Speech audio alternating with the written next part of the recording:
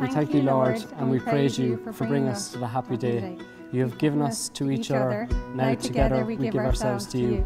We ask you, Lord, make us one in your love, keep us in your peace, protect our marriage, bless our home, make us gentle, keep us faithful, and when life is over, unite us again, where parting is no more, in the kingdom of our love. There we will praise you in the happiness and peace of our external home.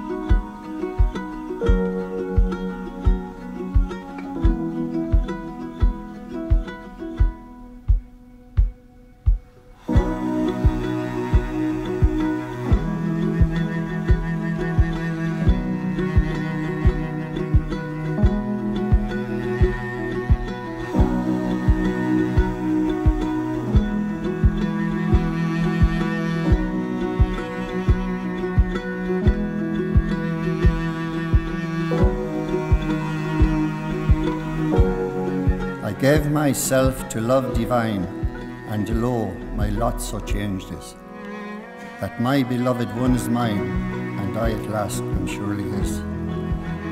When that sweet Cupid from above first wounded me and left me prone, into the very arms of love my stricken soul forthwith was thrown. Since then my life's no more my own, and all my life so changed is. Now my beloved one is mine, and I at last am surely his.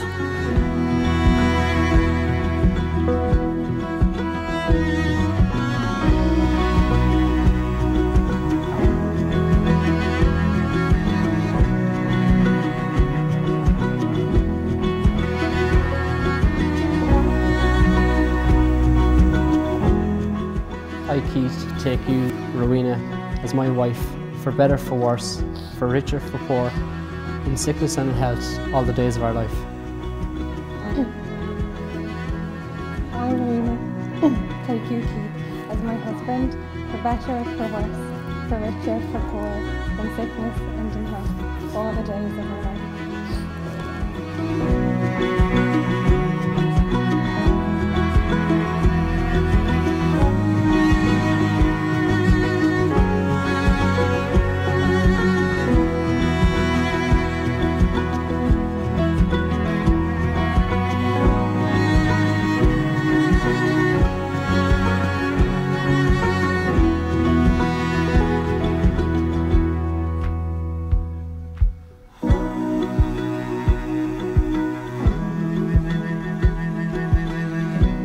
I knew going to I was very calm going to the wedding today, and everyone was asking me, just you're calm, and I said, look, I'm going to a wedding.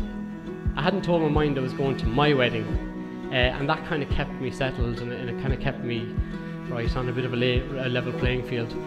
And I knew when I saw Rowena, because I know Rowena is beautiful anyway, but I knew when I saw Rowena coming down the aisle, I might struggle a little bit, and I had to take about 2 or 3 gasps, I should say, when I saw her. I thought she looked absolutely stunning, and what makes Rowena even more beautiful is not just how she looks, but the type of person she is.